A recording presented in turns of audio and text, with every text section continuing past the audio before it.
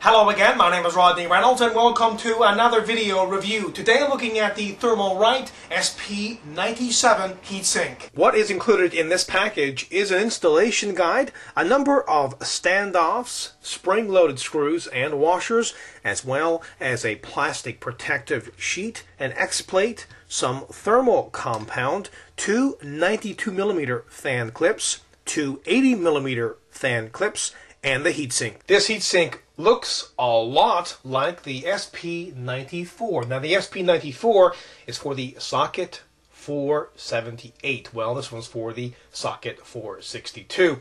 If you have a closer look here, all the way around, it certainly is very similar. However, the mounting holes at the bottom are quite different. Where it is similar, though, is that it's all solid copper. There are 32 fins here soldered into this thick solid copper base, and of course you can see that there's pipes that come up from the base and go into these fins, and that will certainly help with heat dissipation.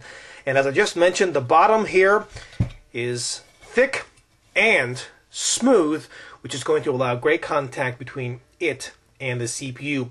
Now the dimensions on this heatsink at the top, the length, width, and height is 99 by 59 by 50 millimeters. At the bottom, it's 75 by 55 by 50 millimeters. And the weight without the fan is 585 grams. Most coolers and heat sinks these days come with some kind of protective film on the base, and you want to remove that before starting the process of installing your heatsink or cooler. Next, place the X-plate on the back of the motherboard with the clear plastic protective sheet, which goes on like so between the X-plate and the motherboard. So carefully go ahead and just place this on the bottom. Now you're going to need to align this up so you can see the holes that are on the motherboard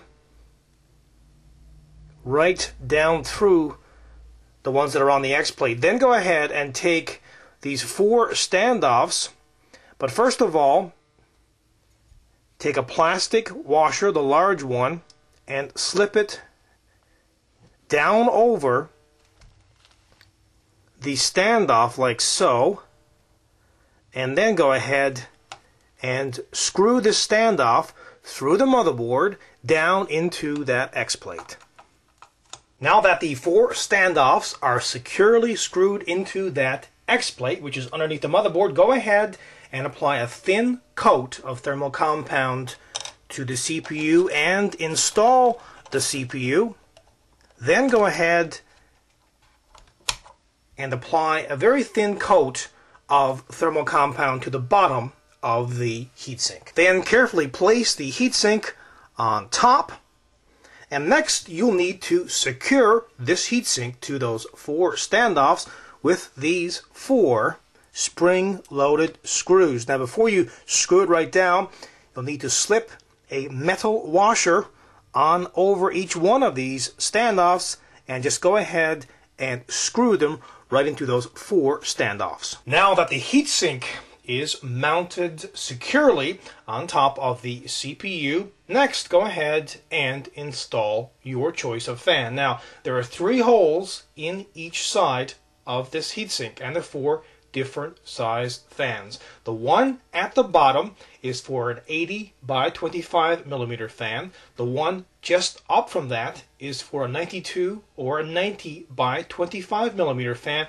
and the one up from that is for a 92, a 90, or an 80 by 38 millimeter fan. Depending on which fan you're installing will dictate which fan wire clips you are using. Now I'm just going to be demonstrating here with an 80 by 25 millimeter fan, so I'll be using the 80 millimeter clips. First of all, slip it in on one side first, and then on the other side. And do the same thing for the other side of the heatsink. Then go ahead and place the fan on top. Make sure the direction of flow is down, and then go ahead and just snap this wire frame to the top of the fan so it snaps in like so. Then go ahead and simply connect your fan to a power source.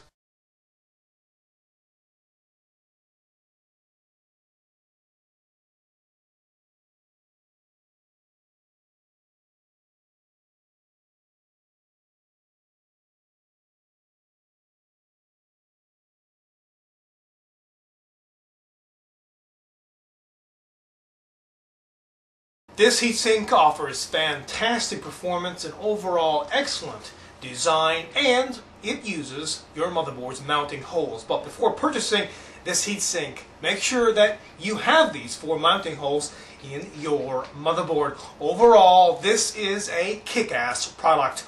Again, my name is Rodney Reynolds, and this has been another video review. Be sure to check back very soon. I will have a brand new one for you then. Also, pop into my website at www.3dgameman.com. And while you're there, you can go into the forums and register. And remember, registration is completely free. Also, keep in mind, you can find out a lot more on this product in the forums. Until the next time, take care.